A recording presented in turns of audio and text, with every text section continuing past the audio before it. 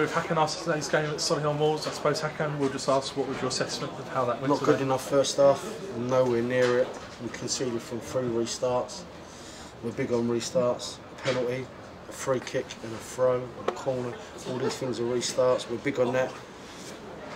Lack of discipline first half, 20 for 20, it was like a mad 25. Can you put your finger on what exactly went wrong in that first half an hour or so? Well, we're playing against the leaders.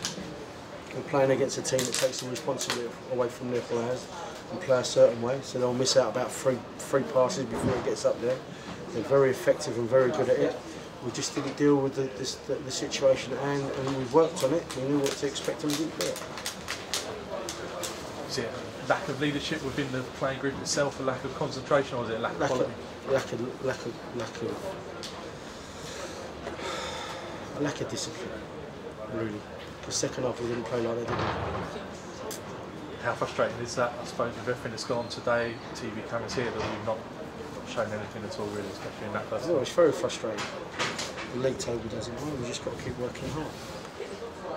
That's, you know, ultimately, there's nowhere to go, there's nowhere to hide, you know, everyone knows. We've just got to grind away and do what's right. Where do we go from here? Is it a case back of home on the coach?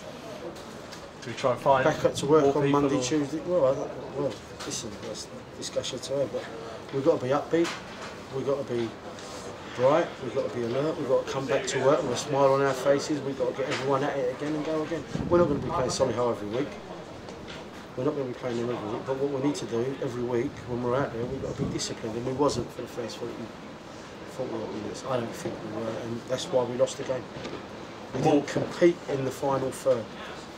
You know, balls were being put into our box and we didn't compete. More injury issues today. We've lost Cassidy, lost Aaron Davis as well. It's been shocking since we've been here, but that's football. Like I said before, never too high with success, never too low with failure.